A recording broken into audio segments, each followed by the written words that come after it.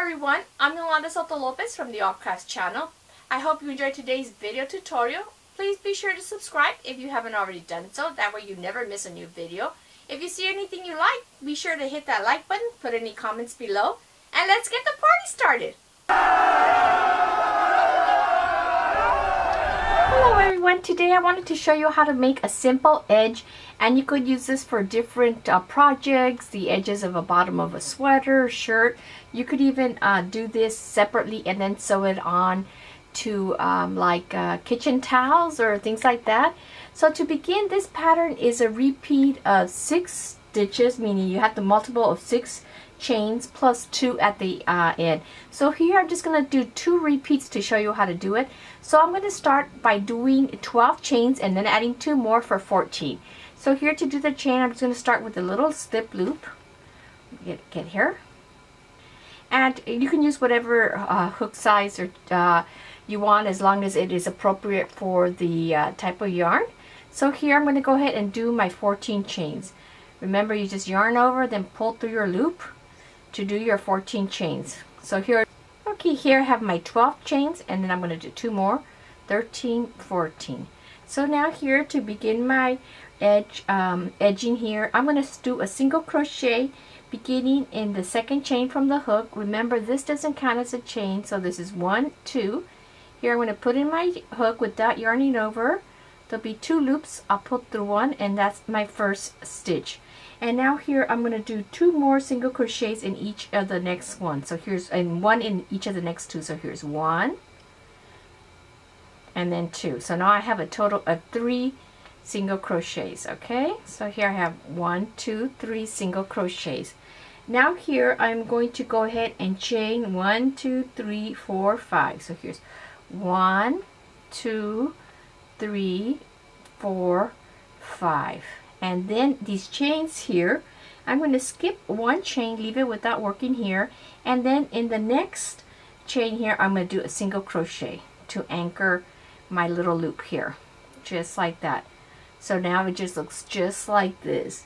And now I'm going to do 1, 2, 3, 4 more single crochets.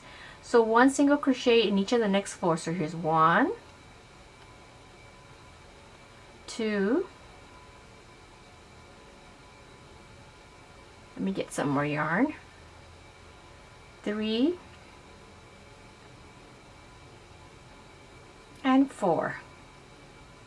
So I'll have a total here of 5 single crochets in between my loops. Once again, then now I'm going to go ahead and do my 5 chains. 1, 2, 3, 4, 5, skip 1 chain here, and then I'm going to do 1 single crochet in the 3 remaining. So skip that one. Here's 1, 2,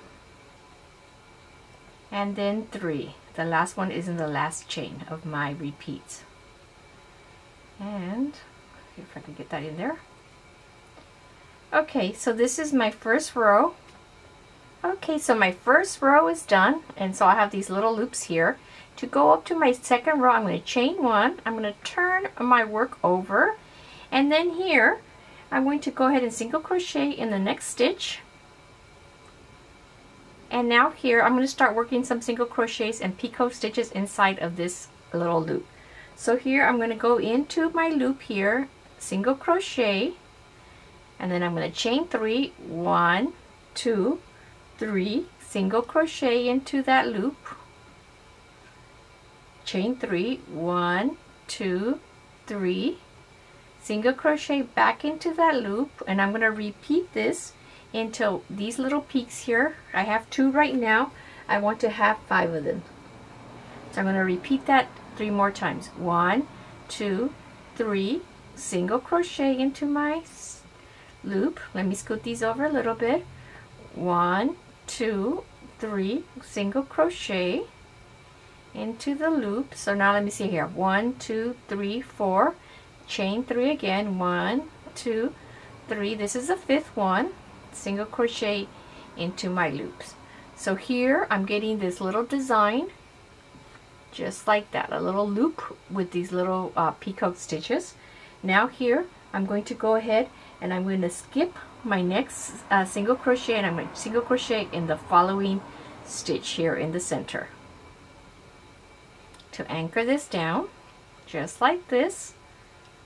And now I'm going to go ahead and repeat what I just did here, going into one more single crochet, excuse me, right there. And now my single crochet in here, and then repeat my 5 little peaks again, just like this. So once again, 1, 2, 3 single crochet. So that's my first set.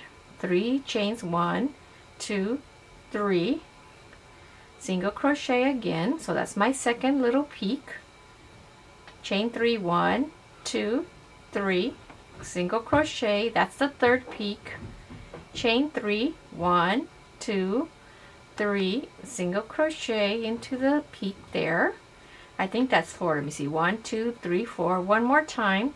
1, 2, 3 chains, single crochet, and then I'm going to single crochet in my last 2 stitches. 1 and 2. So remember, so then this is, let me put it on the table and let me get closer so you can see what that looks like. So your edges, it's just going to be like this, like little holes and then your little peacock stitches. So here just making 5 sets inside of this, separated by 2 single crochets here, and then the end.